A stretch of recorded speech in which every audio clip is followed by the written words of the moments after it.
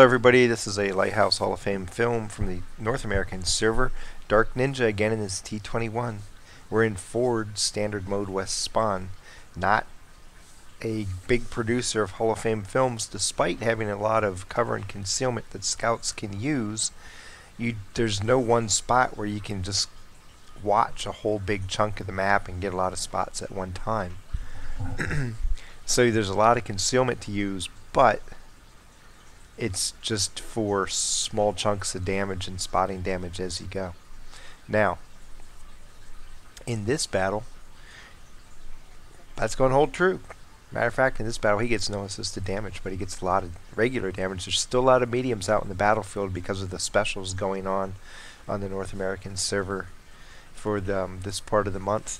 There's only 2 mediums and 4 heavies on the enemy team, 1 Arty, 1 scout, the rest are mediums, and on his team 3 heavies, 1 TD, 1 Arty, scout, and the rest are mediums. So lots of mediums. There's probably going to be a lot of action up north, maybe not quite as big of a brawl down here in the bottom, and a lot of tanks that are fairly mobile and can move around the battlefield and adjust to what's going on. So this should be an interesting fight.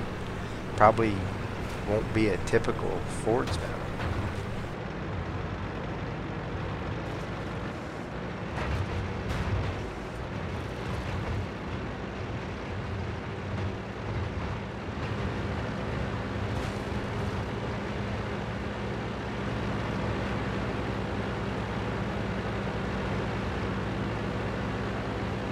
A lot of mediums going north with 1 heavy along with them. Not very many people going south. Spy is a easy 8 to the north right here.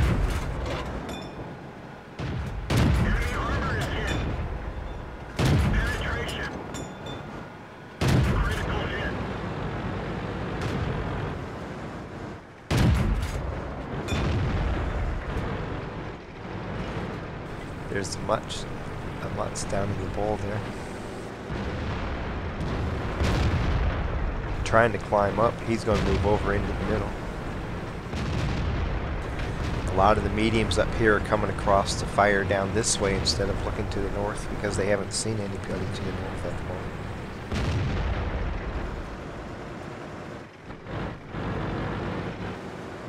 This is actually a good move on their part because they're going to squash these people right here.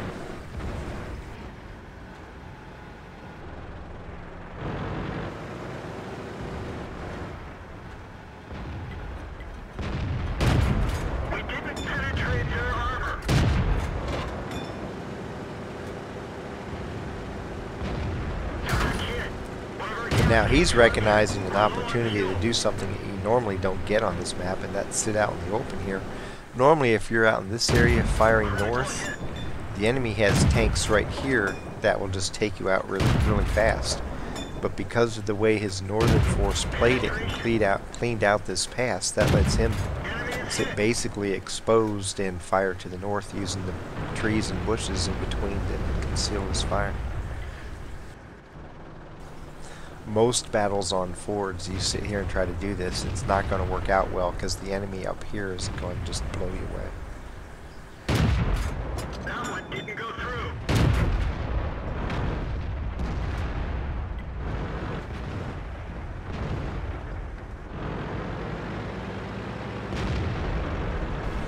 He's telling them, hey, up north, we outnumber them, go attack them.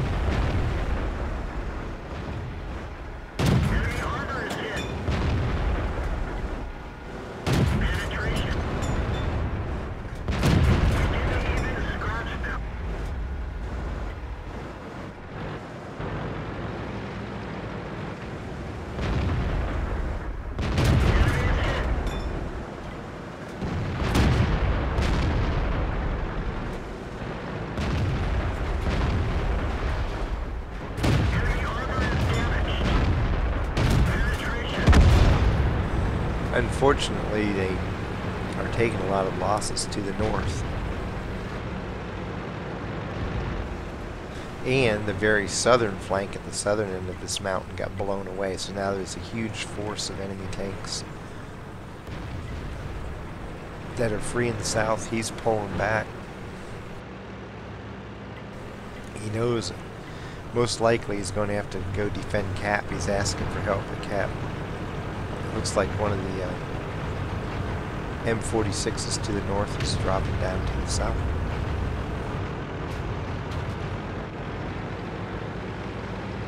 And it also appears that that big force of heavies and a couple mediums turned around and instead of pressing on Cap, moved back into the middle. And so that's going to give him a chance to come in and flank. Oops, here comes a T-37 who dies right away, and now he's going to get to shoot to the back of this guy. So he moved over this way, probably thinking he's going to have to really work hard to defend Cap. And ends up getting to fire into the back of a Tiger who's not even paying attention to him. Good turn of events for him.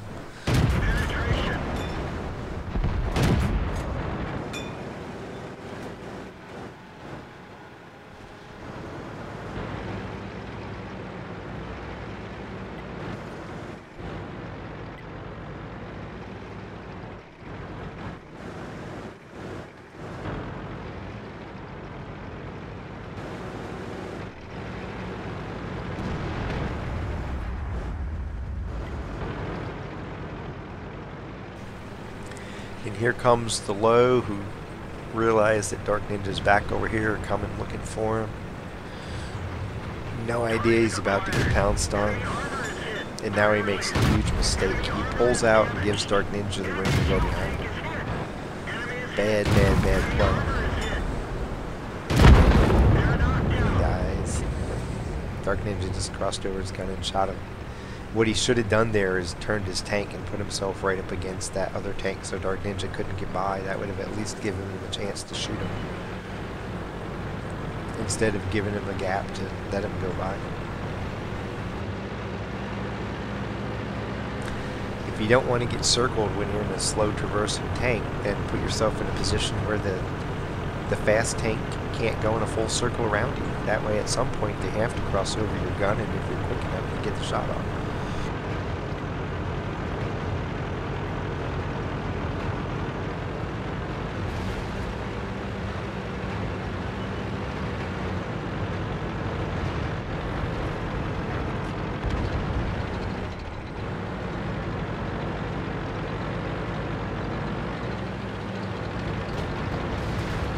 Oh, RHM is going down.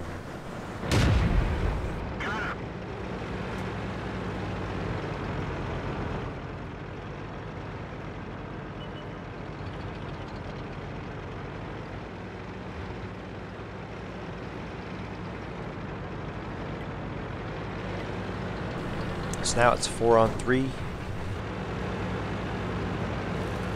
think he's headed out to see if he can find the GW Panther.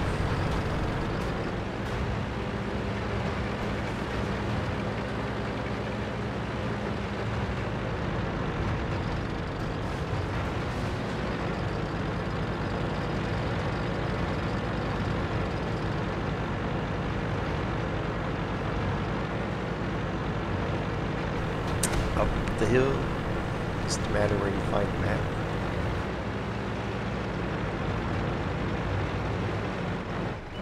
And there he is. Looking downfield, so he's going to get a couple shots on it. Penetration. Penetration. Target acquired. Target released. Panther manages to get out of direct line of fire, so he's going to have to go in front of him. As he starts to pull over, it's like, because of having to crest that little ridge, the GW Panther is going to have time to shoot me before I can bring my gun down low enough to shoot him. So I'm just going to back out of here and probably go around to the side, see if I can snapshot him before he can rotate.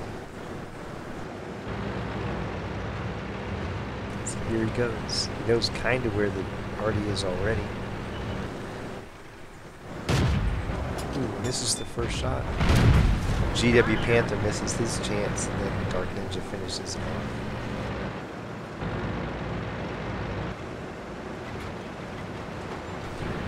off. His plan to move to the side there actually worked really well. He ended up giving up a shot, but it was only because he missed. He got the first shot because he already wasn't looking at him. He just wanted.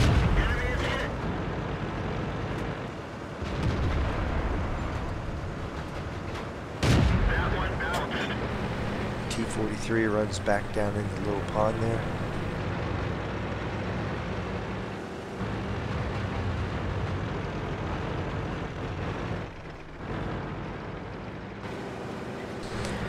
Dark Ninja takes a look this way, doesn't like the setup. Again, it's another case of having to go up over that little ridge before you can bring your gun to bear, and that gives the enemy time to turn his turret toward you before you can fire. So this is what he wants. So he's going to go around. He's saying, hold him here, and I'm going to go around and try to flank him. Trying to set the T-34 up to where he has to defend from two different directions. So almost a certain kill once you get a tank in a position like that, but T-34 has moved on out of the trap and picks off the FV-202, so FV-4202. So now it's one-on-one. And the medium has about twice as many hit points as he does. He has the faster firing gun, a mobility advantage, and a view range advantage, but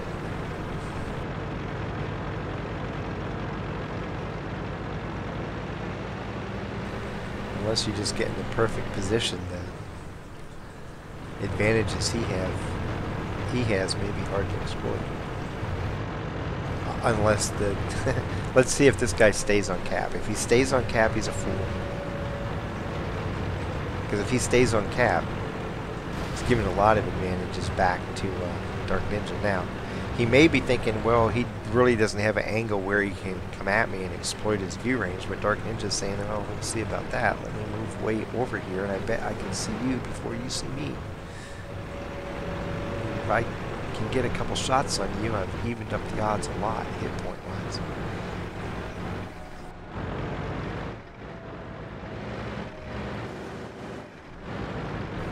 Now he does something important, turns around, so if he can shoot and scoot because he's pointed the right direction to do it.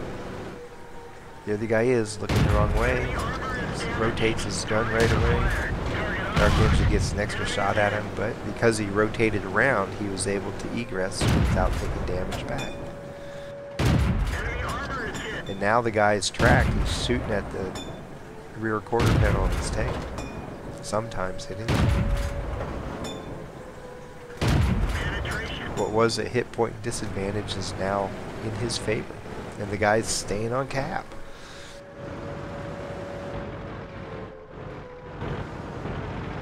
How to lose a fight at the end of the battle.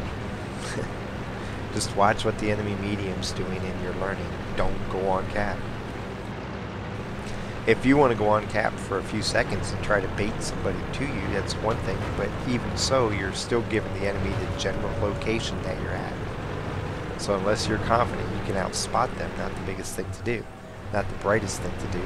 When you don't have a view range advantage, and it's not just like completely open terrain all around you to where you know you're going to be able to see somebody coming at you. This is just, you're begging to lose right now. He knows what bush he's in. Now that medium's pulling forward, he's going to pull out. Can't see him, but he knows where he was. He's just going to blind shot that area. Gets the kill. Without even seeing what he was shooting at, because he knew the direction the guy was moving. So he just shot down that line, and the bullet has to hit him at some point, and it did, and took him out. For the battle, 3,389 points of damage and 5 kills. 39 of 55 shooting, 71%. He lost 88,657 credits. Like we said, with the exception of 2 HE rounds, he only carries the premium ammo. So pretty much every fight he's going to lose he's going to lose money on it unless he gets a lot of spotting damage. In this case, he got 0 spotting damage and only 2 spots.